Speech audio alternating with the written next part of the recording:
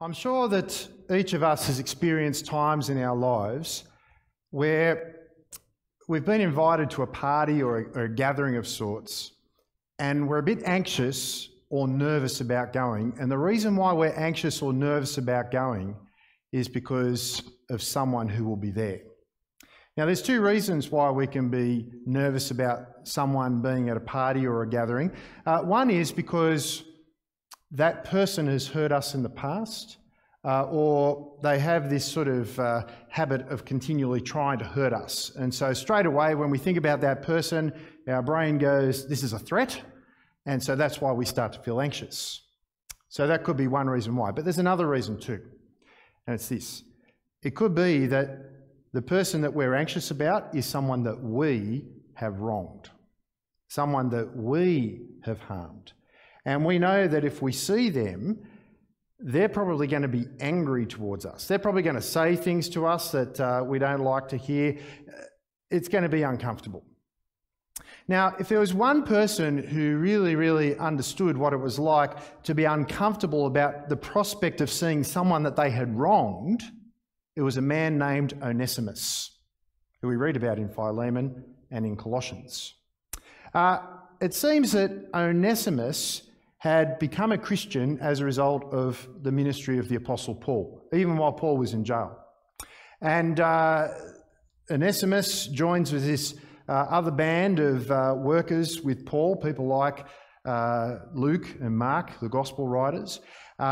He is one of those people who's working with Paul while Paul's in prison to try and preach the gospel throughout Rome. And it seems that Onesimus was someone who was very, very useful to Paul. Indeed, the word Onesimus means useful.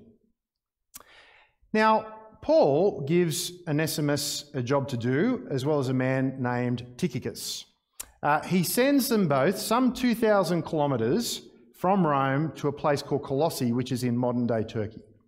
And they are sent to Colossae to deliver two letters.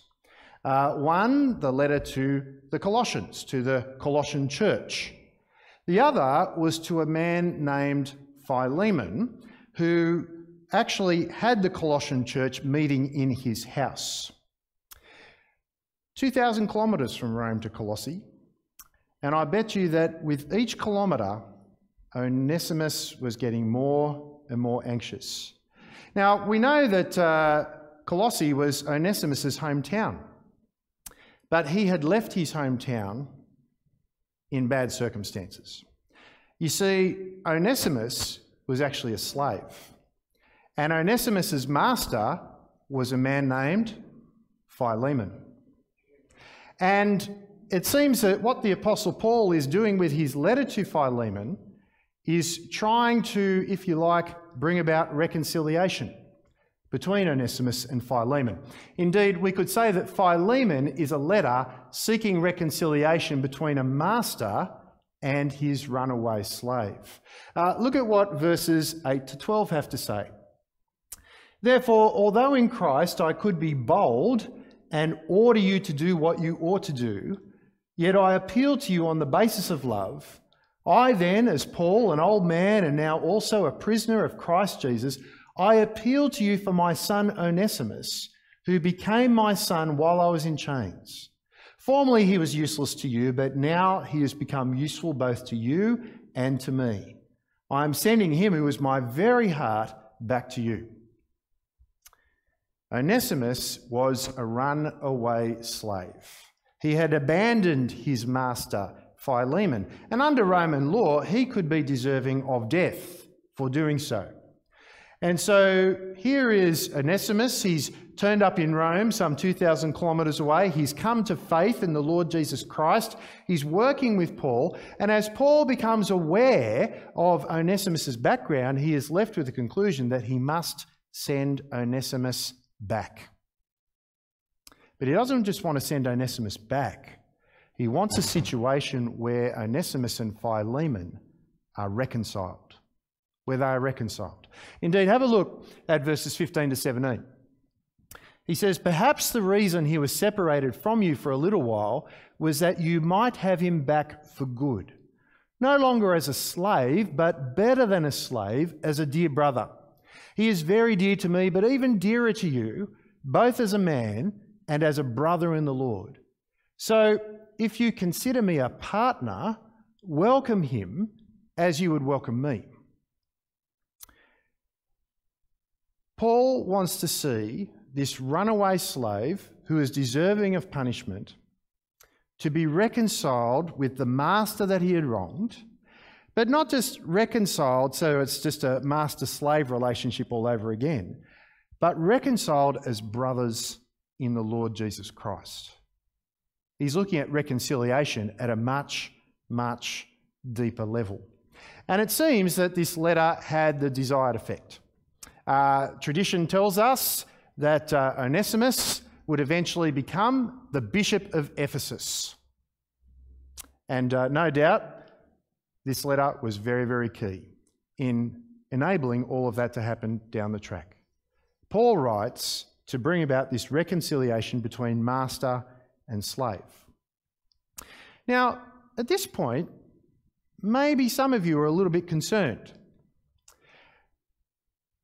Does the Bible endorse slavery, you might be thinking? Because, after all, Paul doesn't explicitly tell Philemon to stop having slaves, does he?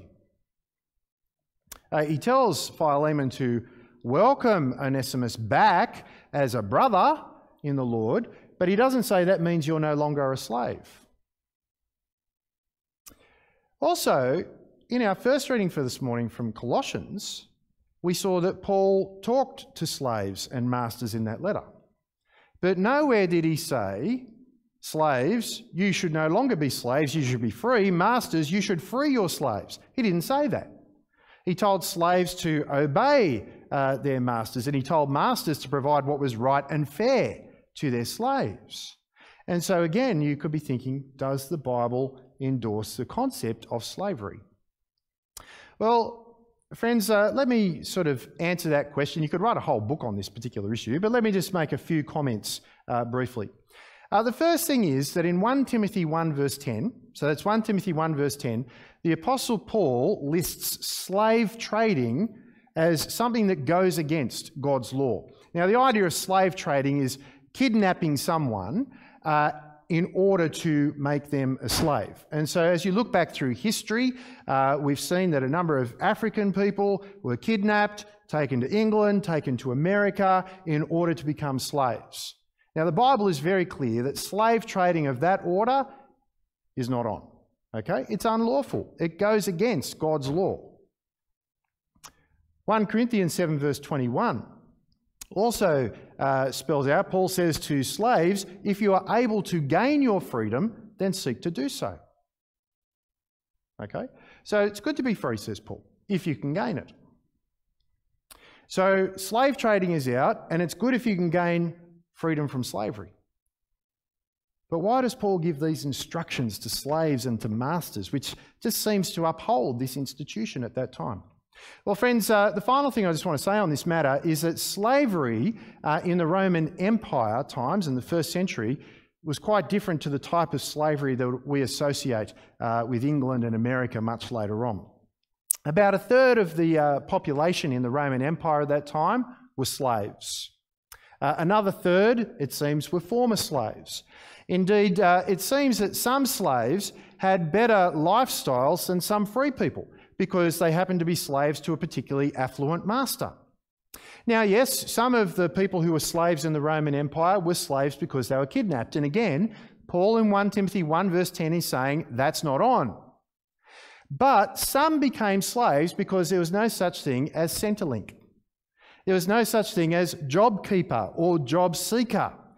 There were no welfare agencies that you could turn to if you found yourself in poverty.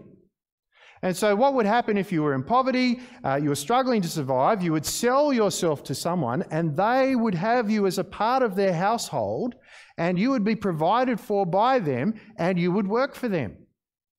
Yes, you'd be their property, but you would work for them and you would be provided for.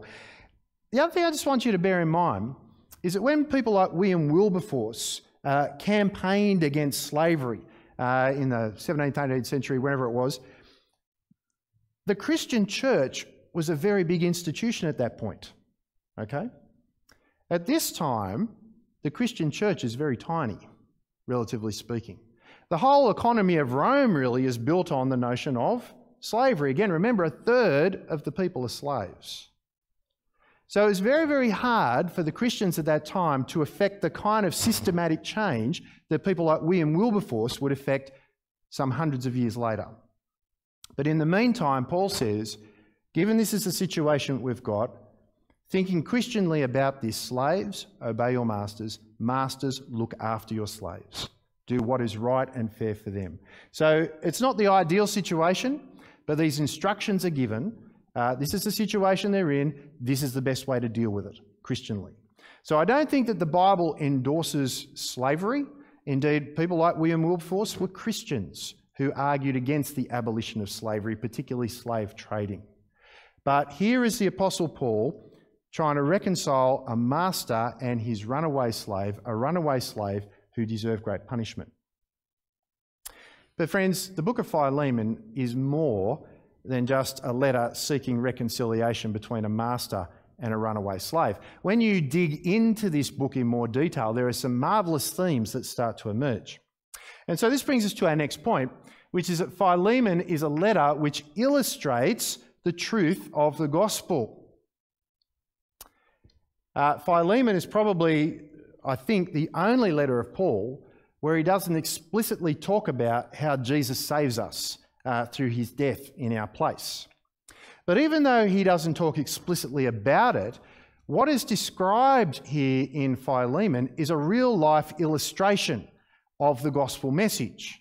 How so? Well, there's a couple of things I want to point out from this book which show that. First of all, we are all like Onesimus.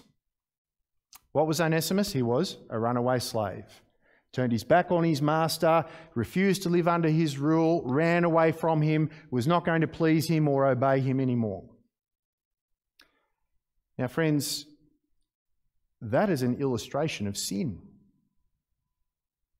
You see, God is the master of humanity. He made us. And because God made us, we all have an obligation to live under his rule. We have an obligation to please him, to obey him, to honour him in all that we do. But when we sin, we're like Onesimus. We run away from living under the rule of God. We say to God, I don't want to live under your rule anymore. I don't want to have to please you, obey you, or honour you. No, I want to run life for myself. And just as Onesimus under Roman law deserved punishment for running away from his master, even death, so too we, because we have disobeyed our Maker in that way, are deserving of punishment from him. We die because of our rebellion against God, and the Bible is very clear, we deserve God's anger to be poured out upon us for our failure to live his way. We are all like Onesimus. But friends, just as the Apostle Paul in this letter to Philemon seeks to bring about reconciliation between a master and a slave, so God acted to bring about reconciliation between sinners and himself. And he did it ultimately through the work of Jesus. And this is the second thing I want to say about this, how Philemon illustrates the truth of the gospel. What we see is that Paul, in this letter, acts like Jesus as an intercessor and a price payer. Have a look at verses 17 to 19a. It says, so if you consider me a partner, welcome him as you would welcome me. If he has done you any wrong or owes you anything, charge it to me. I, Paul, am writing this with my own hand. I will pay it back. So the Apostle Paul is acting as an intercessor in this letter, or a go-between. And another word that we can use to describe an intercessor or a go-between is the word priest. A priest, if you like, is a go-between between humanity and God when we look at how it's used in the Old Testament context. And what the scriptures tell us is that Jesus is our great high priest. He is the one who speaks to God on our behalf so we can be reconciled with God.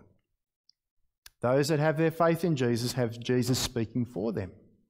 Indeed, when we pray, Jesus acts as that intercessor. You know how we finish our prayers? We pray this in the name of Jesus. We're actually acknowledging that Jesus is our intercessor who is bringing these prayers to the Father on our behalf. So Paul, by writing this letter, is acting as an intercessor. He's being like Jesus in that sense. But more than that, Paul is willing to be a price payer. See, Onesimus, because he had run away from his master, had incurred a debt to his master. You see, because he was obligated to provide services to his master, but a failure to do so meant that he had incurred a debt. He deserved to be punished for what he had done. But notice what the Apostle Paul is wanting to do here. He says, well, look, if he's done you any wrong or owes you anything, charge it to me. I'm willing to pay, says the Apostle Paul. I'm willing to pay the price that is necessary to overcome the debt, to overcome the punishment, so that you and Onesimus can be reconciled. The Apostle Paul is being Jesus-like in the way in which he's seeking to bring about reconciliation here, by being the go-between, the priest, if you like, and the one willing to sacrifice to make the payment necessary to bring about that reconciliation. Friends, it is only through the Lord Jesus Christ and the price that he paid as he died on the cross, taking the hell we deserved, and his intercession with the Father, it's only through that and by trusting in him that we can be reconciled with God. And here in Philemon, not only do we have a letter that is seeking to bring about reconciliation between a master and his runaway slave, this letter is an illustration of the greater truth of the reconciliation with God that can be ours through the Lord Jesus Christ. So one of the great themes that emerges from this book is the theme of reconciliation. But the other big theme that emerges from this book is the theme of fellowship. Fellowship. And this brings us to our next point, which is that Philemon is a letter that teaches us about Christian fellowship. Now, what's the first thing that comes to your mind when you think of the word fellowship? My guess is you're thinking morning tea, right? Because quite often people will sort of say, okay, it's time for fellowship, which we go, morning tea. And in that case, we're not having fellowship anymore, right? Because we can't have morning tea at the moment. But friends, Christian fellowship is something much more deeper and much more profound than people sharing together in morning tea. The word fellowship at its heart is it's all about sharing, partnering. So in a sense, when we have morning tea together, we are sharing in a common lot of food, okay? But that's not Christian fellowship. Christian fellowship is sharing in a totally different order. What I want to suggest to you as we look at Philemon is that Christian fellowship is sharing a common faith, which results in love for one another. So what is it that brings us together here in this building, that brings people to come watch us online? Well, it's that we have faith in Jesus, that we have experienced reconciliation with God through our trusting in the Lord Jesus Christ. That's what unites us. We have this common bond. We share in this common faith. Okay, so Christian fellowship is built on the foundation of this common belief that we all share.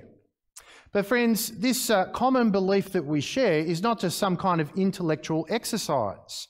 As we saw as we looked at the book of Galatians, when you put your trust in Jesus Christ, you receive the Spirit of God. And the Spirit of God starts to change you and to transform you and to bear his fruit in your life. And one of the qualities that emerges is love. We're brought together, we share in common our faith in Jesus, and from that emerges love. And true Christian fellowship is expressed as we share that love with one another in different ways. Okay? Now it seems that Philemon was very, very good at Christian fellowship. Indeed, have a look at what verses 4 to 7 have to say. He says, "I always thank my God as I remember you in my prayers, because I hear about your faith in the Lord Jesus and your love for all the saints.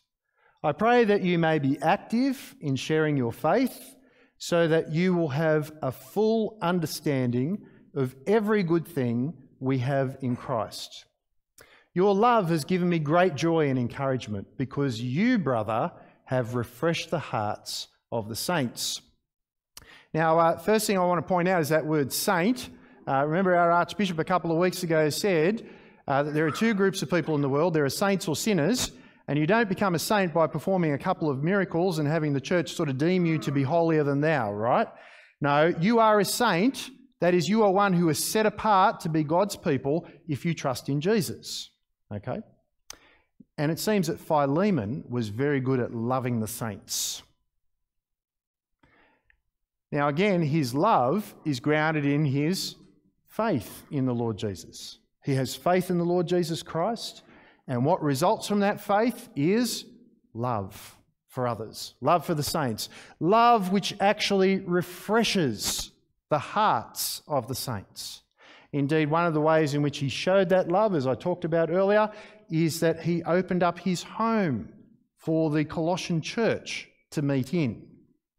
So this is a man who trusts in Jesus, and because he trusts in Jesus, love overflows for others. He shares with others. Now, I just want you to notice what Paul prays for Philemon in verse 6. He says, "I pray that you may be active in sharing your faith." Now, let's just look at this little phrase, sharing your faith, first of all.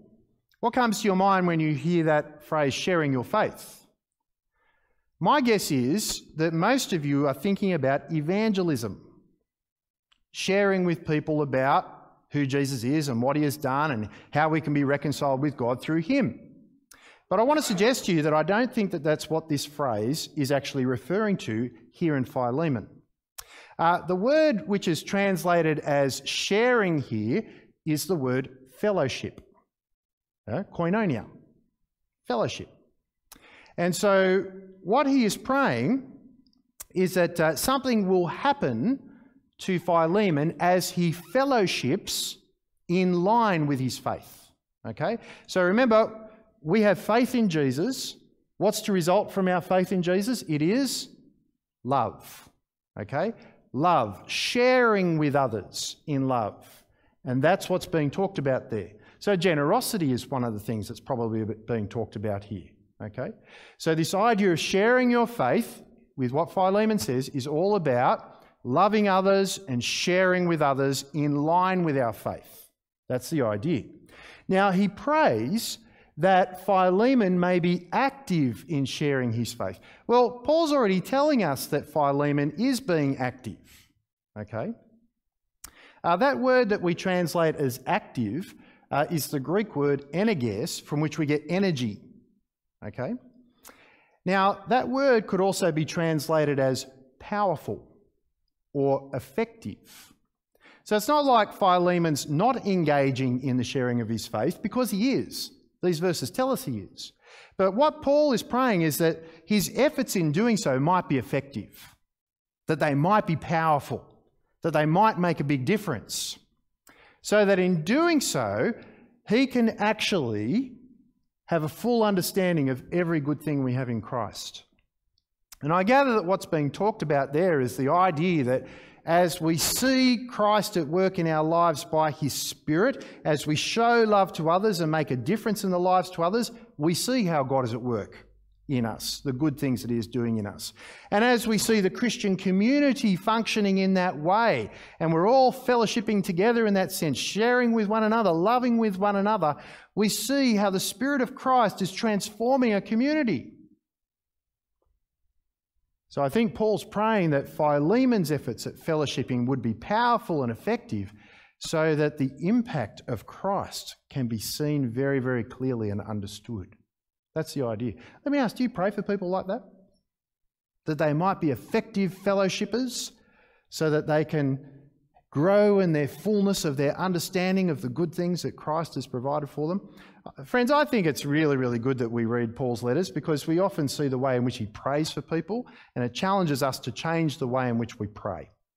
And so this is a good thing to pray. Pray that your brothers and sisters in Christ would be effective and powerful in their fellowshipping in line with the faith, so that their understanding of the good things they have in Christ will grow day by day. So friends, true Christian fellowship can occur over morning tea, right?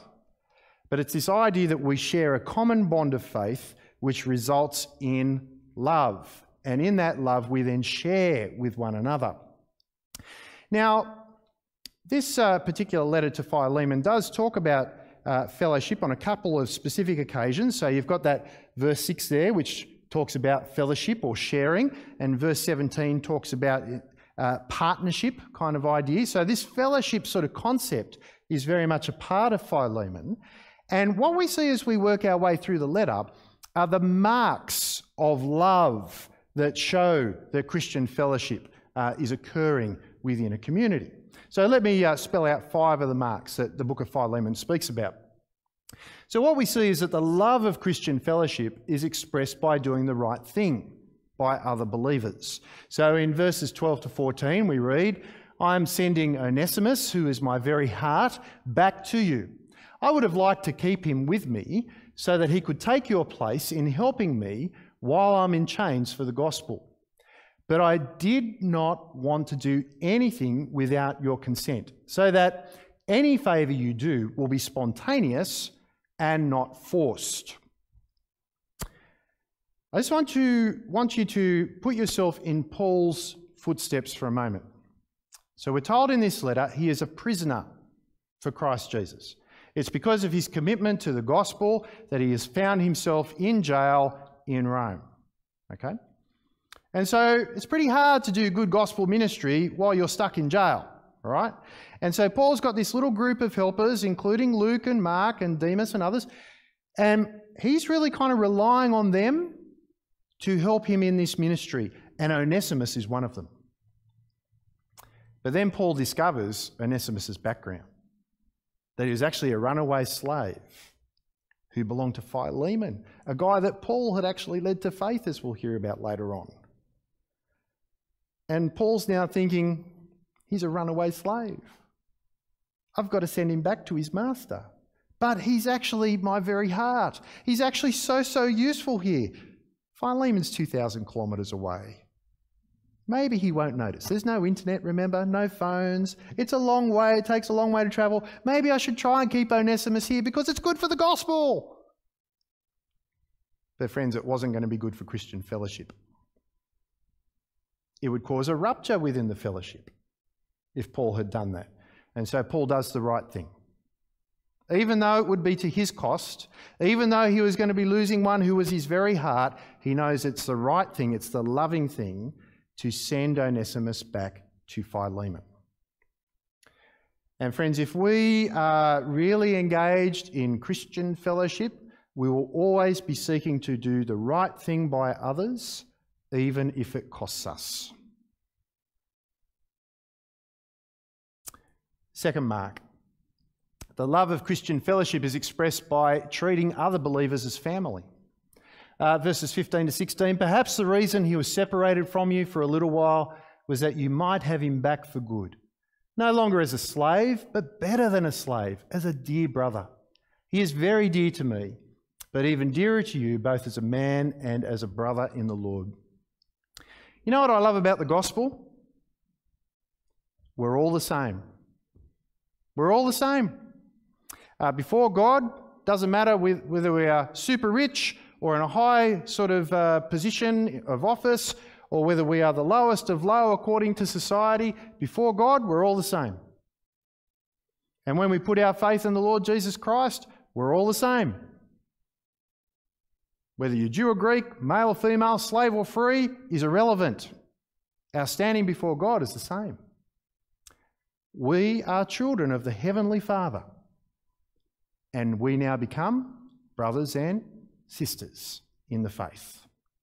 And notice that Paul's request to Philemon is to accept Onesimus as a brother. So, humanly speaking, or from a worldly perspective, Philemon's the master. Onesimus is the runaway slave. But no, says Paul, in light of the gospel, everything changes. Even though from a worldly perspective, I might be the master and someone might be the slave, I need to treat my slave like a brother or a sister in the Lord. I need to treat them as family. Now, I know sometimes in family life, people don't get on and things don't work out so well, but the idea of treating people like family is that we treat them well. We treat them really well. And that is what Christian fellowship does. Christian fellowship says, I don't care what your ranking is in the world. You're my brother. You are my sister. And I will treat you as such. And I think that's one of the wonderful things about church life. We are family. Maybe not by blood, friends, but we are family because we're one in the Lord Jesus Christ. And it doesn't matter whether you're rich or poor, Jew or Gentile, slave or free, male or female, we're one. We're the same. We're family. And we need to treat one another in that way. But as I said, sometimes within families, things don't work out so well. So this brings us to the next aspect of Christian fellowship, and which is that the love of Christian fellowship is expressed by welcoming the repentant sinner. So verse 17, so if you consider me a partner, welcome Onesimus as you would welcome me. So that word partner is that koinonon, it's that koinonia language again, fellowship language. So basically Paul is saying if we're in fellowship, then I want you to welcome Onesimus back. Welcome him back. Now, I don't think that Onesimus was a begrudging sort of messenger or went begrudgingly back to Colossae. I think he understood that he needed to go back, that he'd done wrong. So I don't think Paul had to force him to go back. I think he goes back as a repentant sinner. And the idea here is we are to welcome repentant sinners. There are times in the life of the Church of Jesus where people offend one another, hurt one another, do wrong to others, okay? And it can be very easy at that time for grudges to form, for there to be divisions. But if the person who has wronged you comes back and acknowledges that they have wronged you and seeks forgiveness, then in line with how God has treated us, we are to welcome and forgive those people who have wronged us. Now, there might be cases where people have wronged us and there's division, but they're not repentant. And Jesus tells us in Matthew 18 what to do there. We are to talk one-to-one with the person and try and resolve the issue. And if that doesn't work, we take a couple of others with us. And if that doesn't work, we bring it before the whole church. And if that doesn't work, we kick them out, and with the hope that they'll come back. But if someone has wronged you and they are repentant, they are genuinely sorry, we must welcome them as Christ brought about welcome for us from God. We must do so. Friends, if there are grudges and divisions, then Christian fellowship is not really happening as it ought. Christian fellowship is built upon the grace of God, and it must reflect the grace of God. Next, we see that the love of Christian fellowship is expressed by showing honour to those who have helped us spiritually. Have a look at verses 19 to 21. I, Paul, am writing this with my own hand. I will pay it back, not to mention that you owe me your very self. I do wish, brother, that I may have some benefit from you in the Lord. Refresh my heart in Christ. Confident of your obedience, I write to you, knowing that you will do even more than I ask. Now, the truth of the matter is, as I've already said, we're all on the same level, okay, when it comes to Christian fellowship. We're all brothers and sisters in Christ. But there are some brothers and sisters in Christ that we should be honouring particularly. And the ones we should be honouring particularly are those who have helped us spiritually, and in particular those who have helped us to be saved. It seems that Philemon had been saved through the ministry of the Apostle Paul. It was probably in Ephesus where that took place. And notice that the Apostle Paul says, you owe me your very self. Just think about this. Imagine you're drowning at sea and someone comes in a boat and rescues you. How do you feel about that person who's rescued you? I'm guessing you feel very, very positive about them, don't you? I'm guessing that you probably want to do something nice for them, that you want to show your appreciation for the fact that they rescued you and saved your life. Well, friends, being rescued from the pits of hell is something much, much greater. Much, much greater. Now, my guess is that most of us, when it comes to sharing the gospel of Jesus with others, find that a fearful thing to do. It makes us quite anxious, okay? But there are people who overcame that nervousness and anxiety and spoke the gospel to us. And by the grace of God, they were used to help open our eyes to the truth and to rescue us from hell. And I take it, as we look at this example here in Philemon, that we are to seek to find ways to honour those people, to show our respect for those people, to show our appreciation for their ministry towards us. Now, notice that what the Apostle Paul asks for here is not something that will ultimately benefit himself. He asks for Philemon to show that honour by being reconciled with Onesimus. That's what he asks. But it is good for us to think about those who have helped us spiritually, who have led us to faith. How do we show honour and respect to them? Now, in the illustration I'm about to tell, I'm not asking you to do this for me, but I'm just providing an illustration of what someone does for me. So there's one particular person that I led to Christ, and every Christmas I get a nice gift from them.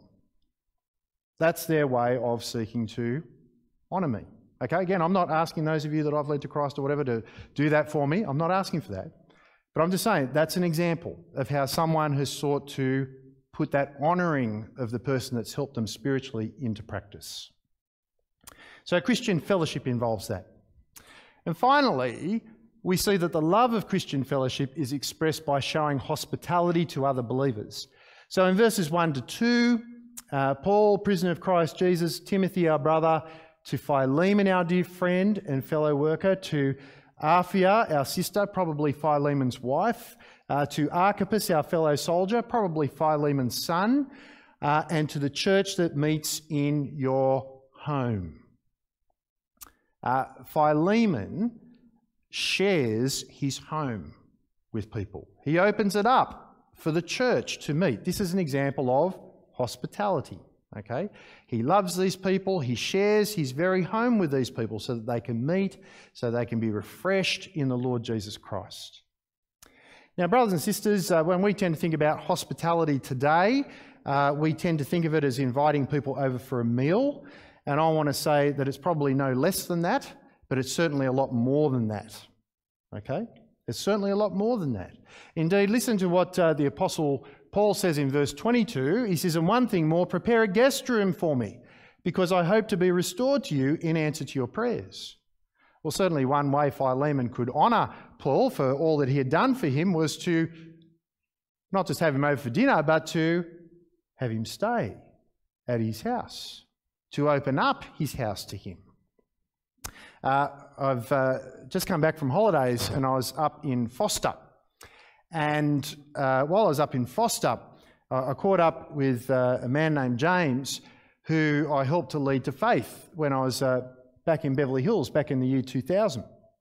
And it's of great encouragement to me to see that James is now in ministry full-time. He's working in the Anglican church up there, doing great things. And so I caught up with James. James opened up his house, invited me to come in, and we spent, about 3 hours together catching up, and it was great. And at the end of the time, James said, "I want you to have a look at something in my house." I said, "Sure." So he sort of walks me over and takes me to this part of the house where there's a room with a bed in it.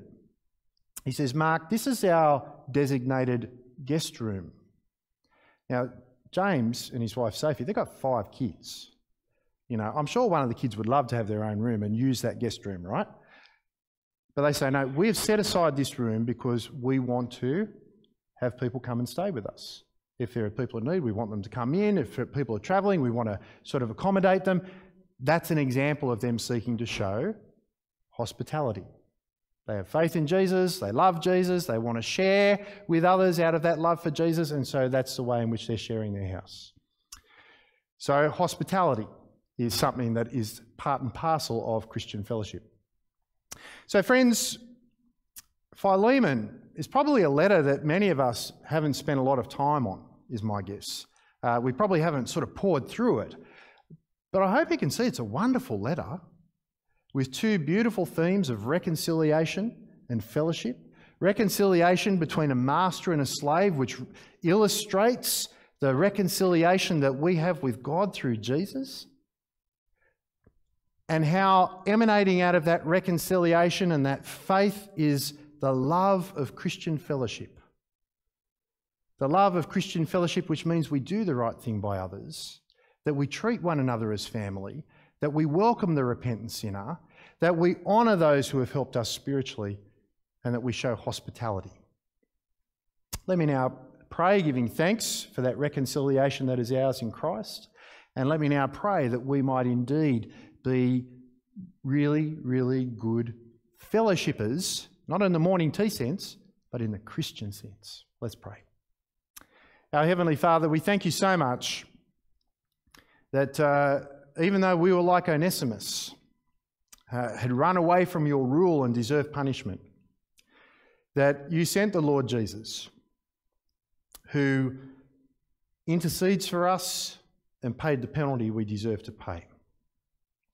And thank you, Father God, for bringing many people to faith in Jesus, many people to be reconciled with you. And thank you that as your Spirit works in our lives, that he produces love within us. And so, Father, we pray, help us to be people who are not only active but effective in sharing our faith, in fellowshipping in line with our faith and showing love to others. May we be people who are always doing the right thing by others, even if it costs us. Father God, may we treat our brothers and sisters in Christ as family. And Father, may we not be people who hold grudges, but who welcome the repentant sinner. Help us, Lord, to honour those who have helped us spiritually, who have helped us to come into your kingdom. And help us, Lord God, to be quick to open our homes, to open our lives, and to show hospitality for others. Father, we pray that you would help us to be effective in loving in these ways so that we can grow in a full understanding of all the good things that you have done for us in the Lord Jesus Christ.